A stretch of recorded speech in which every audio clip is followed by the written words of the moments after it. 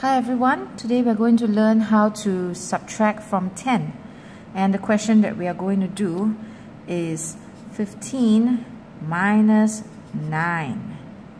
And a lot of you won't be tempted to just count backwards, but that's a long way to count. You're going to count back 9 steps, and that could cause a lot of mistakes. Okay, so let's try a new method, subtract from 10.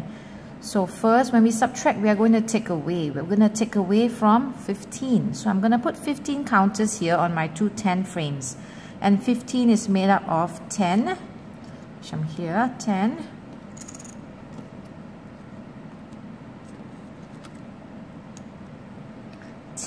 And 5.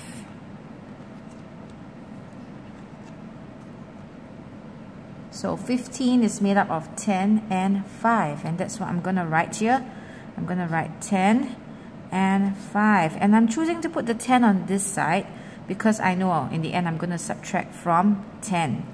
Okay, so I'm going to take away, I have to take away 9 counters. That's what subtraction means. And can I take away 9 from this 5?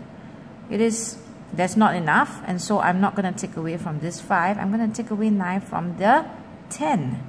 And let's see, if I take away this 9 from 10, I'm going to have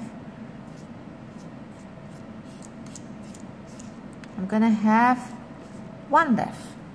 So let me circle that for you. So I'm going to take this away, take 9 away from, subtract from 10, I'm left with 1. So you see I have 5 and 1, I have 5 that I did not touch, 5, and I have this 1 left, which will give me 6. Yes? So 15 minus 9 is 6.